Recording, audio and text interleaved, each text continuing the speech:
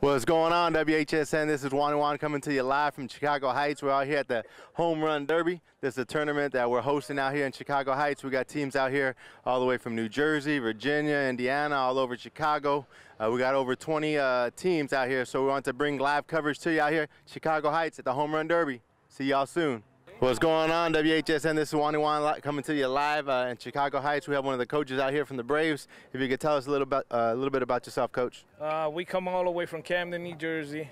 First time here. We have a league back where we come from. We just signed 800 kids this year, so hopefully we'll be coming back to this thing every year after that. Okay, we really do appreciate you coming out here and supporting our program. Can you let us know a little bit about your guys' program? We're all programmed. We started off, like I said, we started off with 35 kids 5 years ago. We grew to 800 kids. We done send 10 kids to college right now. Good. Hopefully we'll send a couple more after that. What's your biggest goal in coaching baseball? Making my guys respect themselves and respect everybody else.